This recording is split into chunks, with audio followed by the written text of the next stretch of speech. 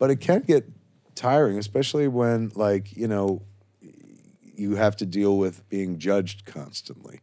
It's not as simple as like, I'm going to make a thing and it's fun. You know, we fucking live in a world where people are like, well, I think your thing fucking sucks. How about that? And you're like, well, thanks. I am not that way. I'm not built that way. You'll never know what I don't like. You'll never hear me fucking crying about like, this movie fucking sucked. I'll spend my entire time telling you about the things I do like, but you'll never hear about the shit that bugs me. Why? Life is too short to waste time bitching. And I love the internet and have forever, man. I've profited from it greatly. I've been on the net since like 1995 is when we put up the View Askew website. But lately it's a fucking horrible hellscape where there are just some people who just wake up and bitch.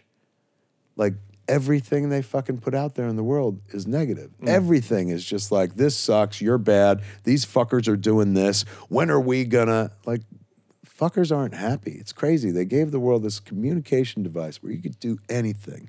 You can express anything you want. You can be funny, like fuckers on TikToks, like that motherfucker who like does all the IKEA TikToks with the mustache. He's fucking hysterical. Or you could be the person that wakes up every day and it's just like, they're wrong and we're right. Like there's some motherfuckers, man, that like wind up in my timeline. I don't even follow them, but some other motherfuckers post them because they're like, look at this asshole. And they are, every fucking tweet is some dire fucking negative, horrible thing, some offense that they're fucking feeling. Ain't a single tweet like, had coffee, it was great.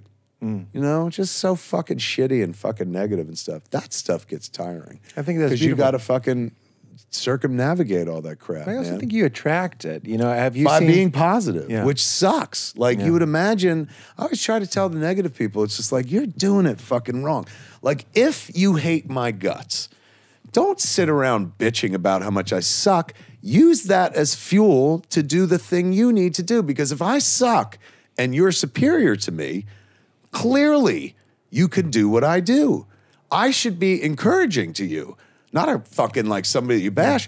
I should be your fucking lodestar because you're like, if this fucking backwards chimp has a career, then clearly there's going to be a place for me at the table. But instead, people are content to just sit there and be like, oh, fuck him and fuck this and fuck those people. It's such a tremendous waste of their time and energy.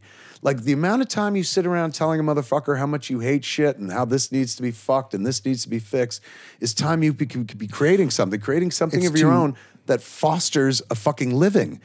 I make a living out of being positive. Motherfuckers, I know there are some people who make a living out of being negative, but there are a bunch of motherfuckers who just be negative for fucking free. And it's like, you're doing it wrong, bitch. Like, this is a complete waste of your time.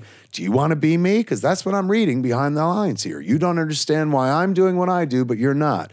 The difference is, I'm not wasting my time like you bitching about why I don't got what I want. And I'll tell you, there are things that I would like in this life that I don't have, but you'll never fucking hear about them.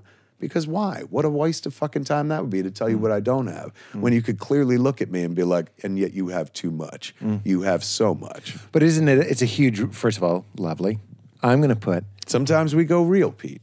Sometimes it's not just jokes just about just one. It's not just periodontal jokes. Sometimes it's... No, it's great. And obviously, mark the time because that's fantastic. But mark the time. Well, we put little clips. That's a good clip. You're like, that's a great clip. We're going to take it out.